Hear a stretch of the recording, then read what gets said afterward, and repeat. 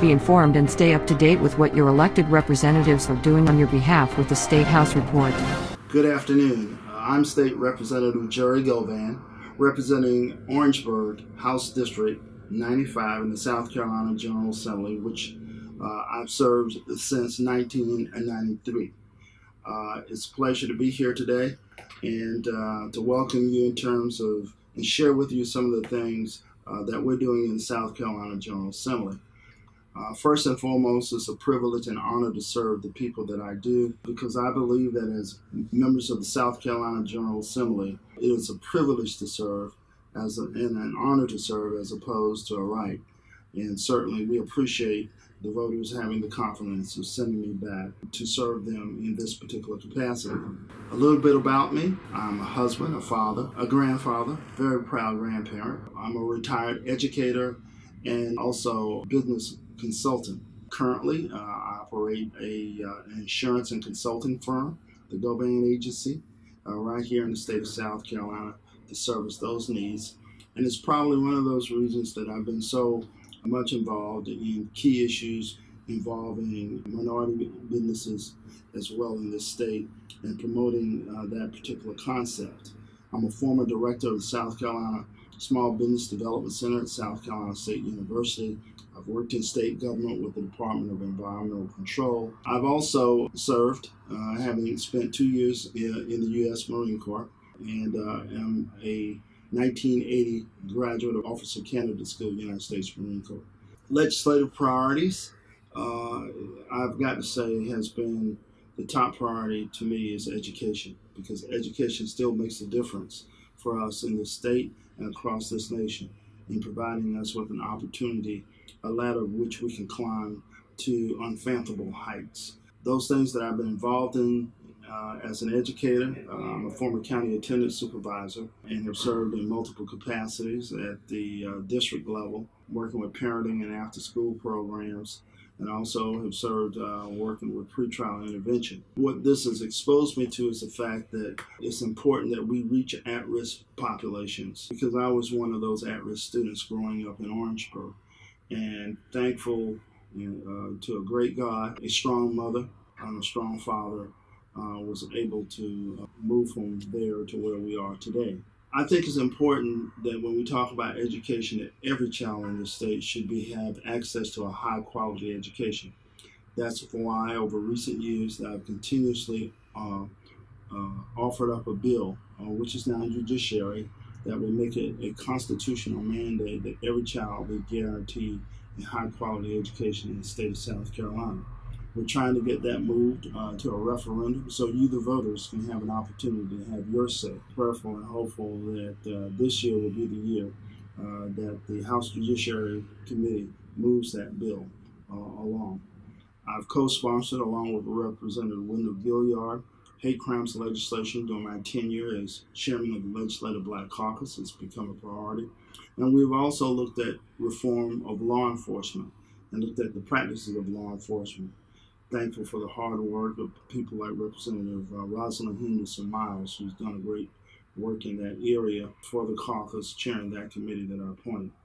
Also, in terms of housing, we've introduced legislation dealing with home attainability, because in order to build a financial or wealth base, home ownership is one of the key ways in which we do that.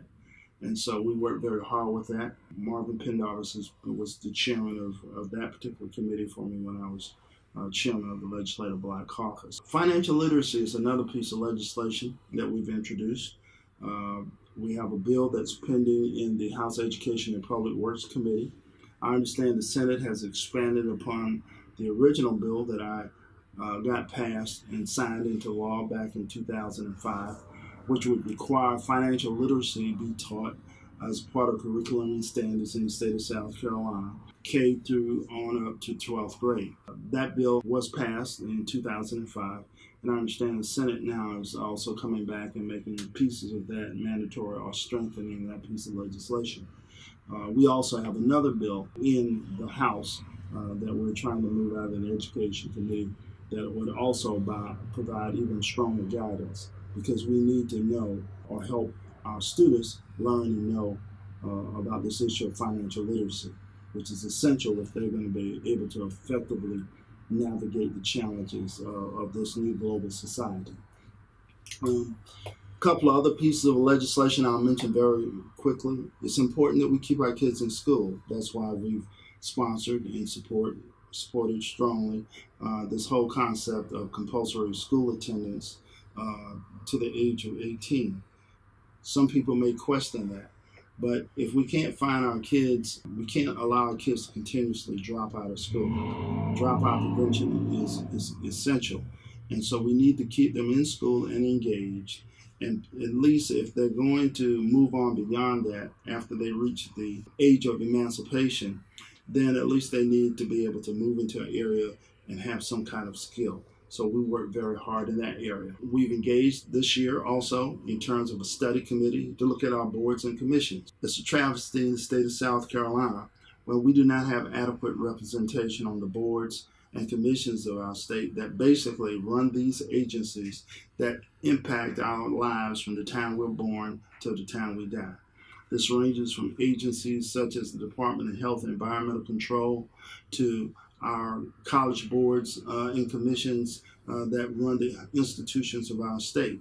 And so we need to have a diverse culture put in place, diverse representation, which represents all South Carolina to ensure that those boards and commissions are operating in an efficient and effective manner, but more importantly, the agencies that they regulate and entities that they regulate and oversee, that they provide all South Carolinians with opportunity.